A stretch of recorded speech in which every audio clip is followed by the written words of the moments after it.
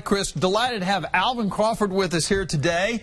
One of the few times, Alvin, that I need to stand on a box to make me as high as someone who is in here with us today. But he is in a wonderful production that starts at the Blumenthal today, and it's Porgy and Bess. I mean, one of the most beloved Broadway plays ever. Of course, it's Gershwin's, and the music and all is wonderful. And this, you were saying, Alvin, how old this play is almost? It's almost 80 years old. Oh, yeah, my there've gosh. been many different versions, but our version, which was done by Diane Paulus, and won the 2012 Tony for Best Musical on Broadway. How would you describe what Porgy and Bess is all about? Porgy and Bess is just a classic American love story where Porgy, who is a cripper and a beggar, falls in love with a beautiful woman named Bess, who happens to be Crown's girlfriend. And you play Crown. And I play Crown, who is maybe not the nicest person in the world. No, he's not the nicest person. In fact, he's downright mean, I guess you could say. It is. Yeah. But what happens is the action takes place on a Saturday night where everyone's playing craps, and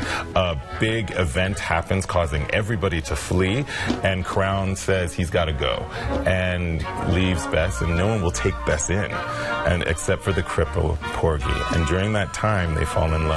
But then Crown comes back, and drama ensues. Drama does ensue, and it is. And what do you enjoy most about this? The acting part of it, the musical part of it? Where do you derive your greatest satisfaction? Oh, I love it all. I think Du Bois Haywood, who wrote the original book, and Ira Gershwin, who wrote a lot of the lyrics, have combined this and made this beautiful story.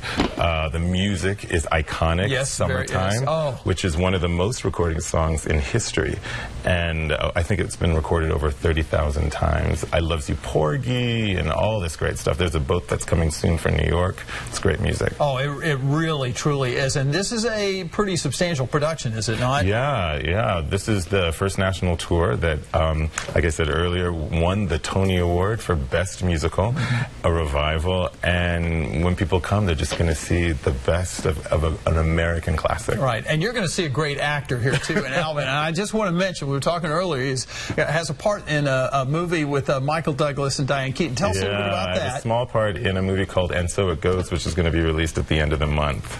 And I play a paramedic that comes in and helps to deliver a baby.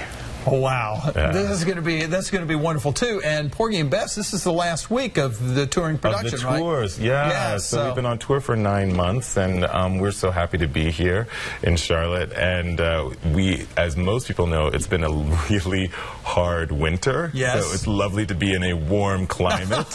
Well, I don't know. It may be a little too warm. Or yesterday was too warm. We're going to get a little cooler, though, Alvin. I'm going to tell you that right now. But I would imagine just incredible energy as you wrap up the last week of production here. And Al, we're just delighted to have you here in Charlotte. Thank you so much for being with us today. Thanks for having me. And break a leg, as they say, and we're looking forward to it. It is truly one of the greatest, most wonderful stories you'll ever see.